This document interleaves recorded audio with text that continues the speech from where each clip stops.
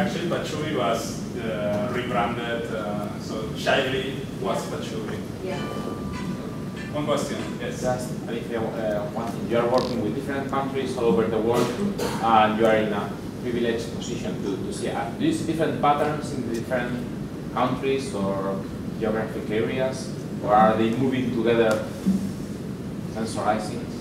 I think they are moving together, and because it's very difficult with the graph I display with the sensors. It's very general. So there's other thing to consider, that we have a lot of scenarios identified, but every day we are seeing more and more scenarios. So in the past months, we have done a project for measuring stress levels in koalas.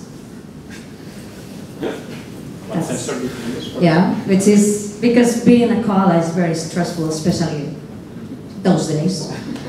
And other thing we've done is to include our radiation sensors into the R2Sat project, which is an open hardware satellite, the first one.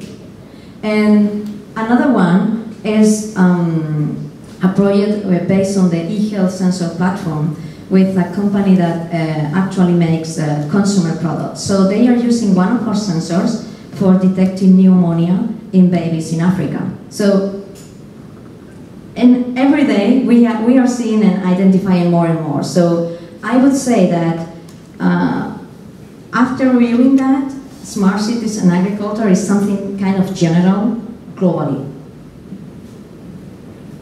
What sensor did you use with the koalas? The accelerometer. How does that measure stress in the koala? If they sleep the whole day, they're not stressed? That's what you thought. No, it's true that they are night animals, and they wake up and they start to behave like something like that. So they are trying to see that. I have a question about air quality. I lived in China for 7 years, and so something that we all do in China is everyone, especially in the big cities, you have an app on your phone that tells you the PM 2.5 index for that day. That's the small particles that get into your lungs. And you were talking about smart cities and how it's a nightmare because, of course, you have to deal with politicians, you have to deal with regulation, you have to deal with blah, blah, blah, blah, blah. Why not focus more on the individual? Especially in my experience, Asian countries tend to be very comfortable with using technology in their everyday lives, especially these kind of things like sensors, where they quite honestly don't trust the public data that's available. They want to get it themselves, and they will only trust their own data. First of all, so my question is, first, do you have any PM 2.5 sensors, and are you thinking about moving into Asia, specifically China, with these kind of tech? We have PM 10 sensors, which is not that accurate, and it's very easy to integrate the other one, the 2.5, and the only reason why we are not doing yet, it's because it's significantly more expensive. So we are doing that on demand. Regarding citizens, that was the reason why Fukushima thing was so successful in terms of crowdsourcing and sharing the data. And that was because in a crisis situation, you never trust the establishment. Because maybe the government don't want you to panic because they can't evacuate all of you. So that's what people are thinking. So in many smart cities conferences, there's one thing that I'm especially pushing, one idea. When it comes to funding, there's always just two options. The first one is public funding. The second one is private funding and return over the years by offering a service. And I'm always telling about the Fukushima example and saying, why not offering tax breaks to those activist citizens that are willing to to offer their balconies and their money to buy one small sensor. I think that could be an answer, and I've been testing this idea in many conferences. In the first one, people were saying that I was just crazy. Now, maybe I'm getting some faces of could be, which is kind of a success, so let's see. The second slide where you explain what the value does, any sensor, any communication platform, any information system. Can you explain a little bit more what the value does in that case? Yes, we have designed with our product. It's called WASMode, and it's it could be a physical image for you. It could be Arduino, which is a physical board. You know what Arduino is, right? Okay, so it's a different kind of Arduino, could be said, and we are always doing the value we are adding is all the hardware needed to integrate different communication protocols. We are not the communication modules manufacturers. We are integrating them, nor even the sensors. And what we made with the WASMode is to make all those things work with the lowest power. We have, in the hibernate state, WASMode is consuming 0.07 microamps, so it can last for a long time. And we are offering a high-level API to deal with all the modules. And we are also growing and maintaining more than 2,000 developers community in our website, with where developers are contributing to the improvement of the platform. In fact, last year in September, when we launched Plug and Sense, which is the second generation of WASMode, many of the improvements were introduced by the community. So basically, we are enablers, and we work with system integrators and with third-party companies that are delivering the solutions to the end users. In Cooking Hacks, we are offering the products directly to the consumers, to the hackers.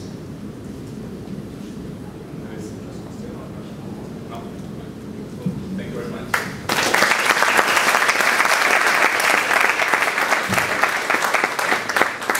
And last but not least, the first live demo. So the last presenter is Adam Dunkels from Thingsquare, coming from Sweden. Right. Yeah. All you. Well, thank you very much. I need to borrow a computer. Okay. But something that has a web browser. So I'm going to show a live demo here. This is the first time ever, I think, that this has been done on the Mac. And it's the first time ever that the stuff that we do right now is probably the first time ever on a large number of different things that you'll see here today.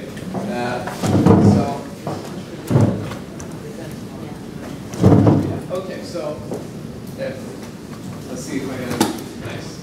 If you can plug that into power, that would be great, because it needs power. Right? The batteries are drained. Nice. So I sort of happened to come by here today. I was here for the IoT World Forum Conference tomorrow, and I was invited here, but I came in flying late in, and I figured it might be tough to. It's fine. I can probably just have it right Yeah. there. So, oh, good. So I was invited here, but I thought maybe that the hotel would be across town and it would be tough to get here, but it turns out the hotel was like well locked down. Yeah, actually, Barcelona is very small. Yeah. Barcelona was like 2 blocks wide, right? So, and as it happened, Thingsquare just released our first evaluation kit of our complete IoT system, and I happen to have just sort of half of that kit at home to bring and just packed briefly in my bag before coming here, which meant that we can now actually, for the first time ever, do a public demo of the Thingsquare IoT system, which is pretty cool. It's been shown around to people.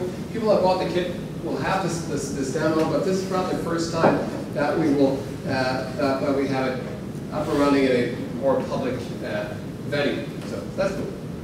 Okay, so my name is Dunkels. I'm the CEO and co-founder of Thingsquare. I started asking how many here know about the Kentucky operating system? Like 2 or 3 people. Okay. So the Kentucky operating system is an open source firmware that you can put on a connected chip like the MSP430 or the AVR or any number of ARM chips, and been developed for the past 10 years. Pretty much the sole carrier idea of being able to connect things to the internet. And 10 years ago, that was really, the internet hadn't evolved as much as it's done now. Now the internet has really pushed the limits. We have internet pretty much everywhere. Well, maybe not 3G everywhere, and well, maybe not Wi-Fi everywhere either. It's pretty much everywhere. But if you go out in the streets, it's not going to be Wi-Fi all over the place. So if you want to do the smart streets, smart city applications that we saw that William showed, it's going to be a tough thing to do with Wi-Fi. Well, you put a SIM card like the Telefonica guy said, but you want to have the SIM cards, and if you want to do the smart street lighting stuff, and you have SIM cards everywhere in every street light pole. Maybe not the best solution technically to do that. So there's this realm of systems that's been covered by things like Zigbee and Z-Wave, Bluetooth Low Energy, and various types of custom radio protocols that people have been using. We wanted to do with Thingsquare was to extend the internet, taking the next step into this realm of low-power wireless protocols and systems, and really take that smart city application and put those streetlights onto the internet, onto an IP network, so that you can build an application in a matter of days, not having to learn everything that has to do with super specialized radio protocols to do this.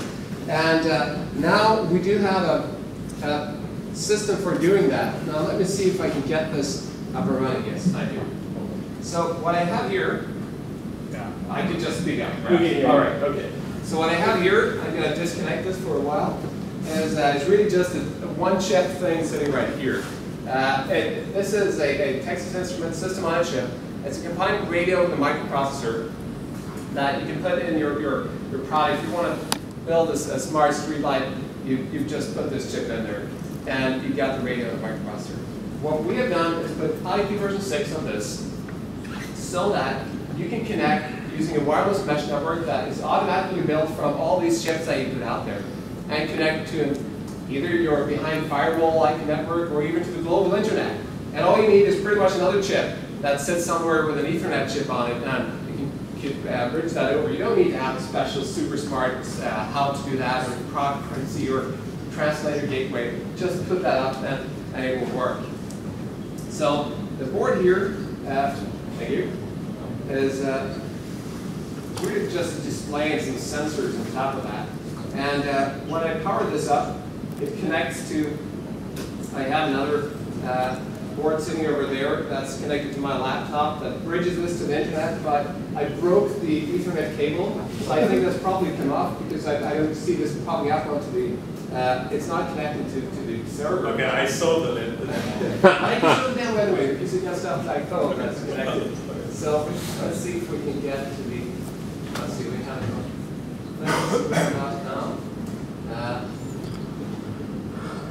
Got a demo plugin.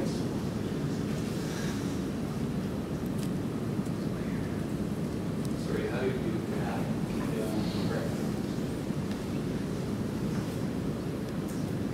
So what you see here is, fortunately, maybe we can get that. So what we have here is just a couple of these boards connected to the system back home. But if this would have been working, if that cable wouldn't have come off. This is terrible. We can plug it in. Just ask about it. Yeah. Maybe I could just run over there and see if we can plug it in, because this is a terrible demo. This is the first public viewing that doesn't work. Oh yeah, you got it. Hold your thoughts for about 5 seconds. Thanks. They will have you. Yes, probably we First live demo.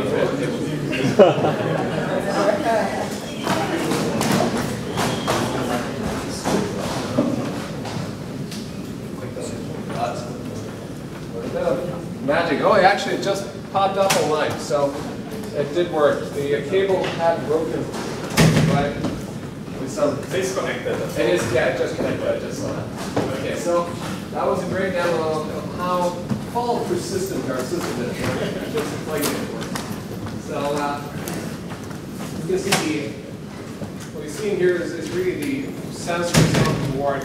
X, Y, Z accelerometers. You've got a light sensor, so if I hold my finger up over it, or it go down, see some other values in there, and oh, thanks. Yeah. Yeah. But what this really is if you want to build your own connected streetlight system, you want to do things like light in the system. You've got it right here, so we can just see if we can scroll this up. There's an LED here. You can dim the LEDs. You can group them. And oh yeah, nice. And there's a green thing over there. You can do that, and you see them all because now I'm actually controlling all this device is connected here. You can link it, do all sorts of things. And if you want to build a smart meter, we got that too. And if you want to do your remote sensing application, well, we got that too. You can look at the history of these light and accelerometer readings that we saw. It's just saved on the server. So it's really we try to make it really easy to build your connected product from just getting a kit, logging in, taking that chip to production, then you're pretty much set with all that we have here. And it's grown out of an open source project that put the open source firmware on top of these chips. So all the stuff on the chips is open source. So you're safe in terms of, know what you're running on your device is all open source. The server-side software is not open source, but you get a license for that, or you can buy a subscription as you test your product. And I think that was probably exhausted my 4 minutes I had. So it did work, yes. It did fail, but it did come up to life again. So, yes, questions? Thank you.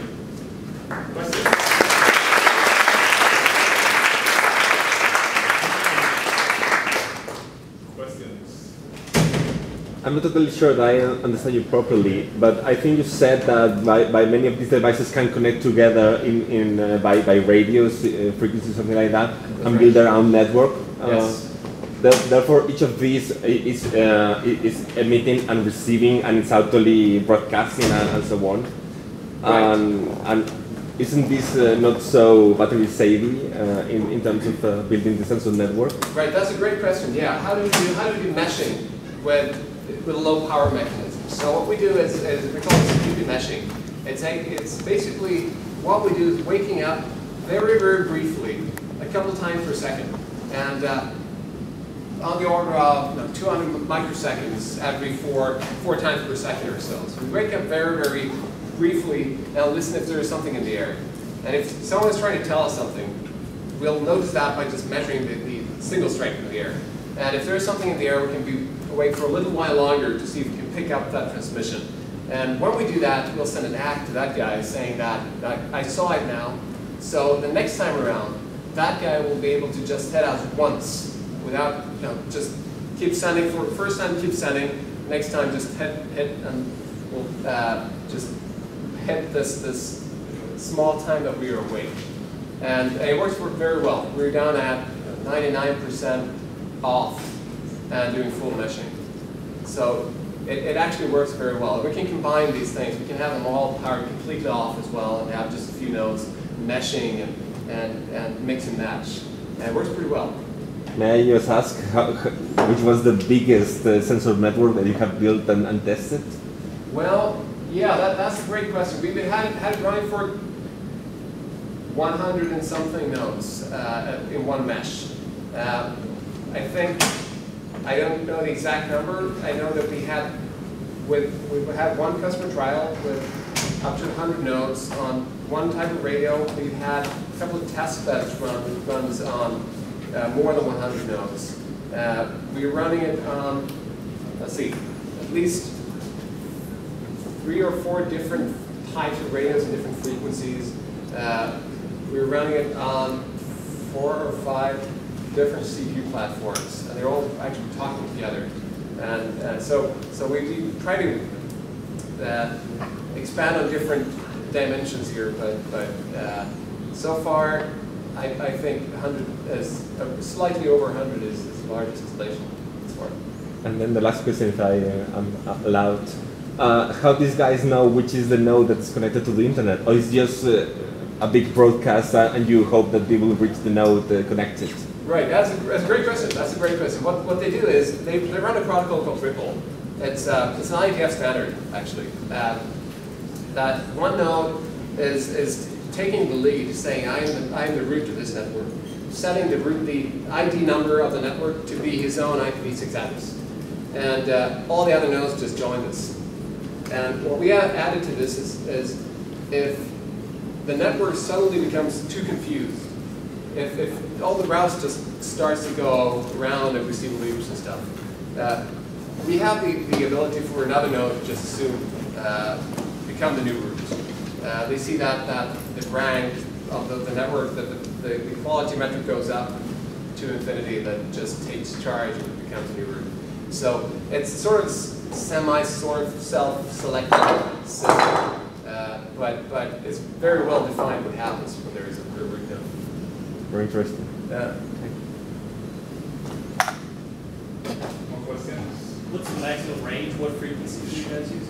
Right, so the range is, it depends a bit on the type of frequencies that we use. So for 2.4 gigahertz, we are not going much further than say, Wi-Fi. I mean, it's, for sub-gigahertz, we've seen up to kilometer range for a single transmission.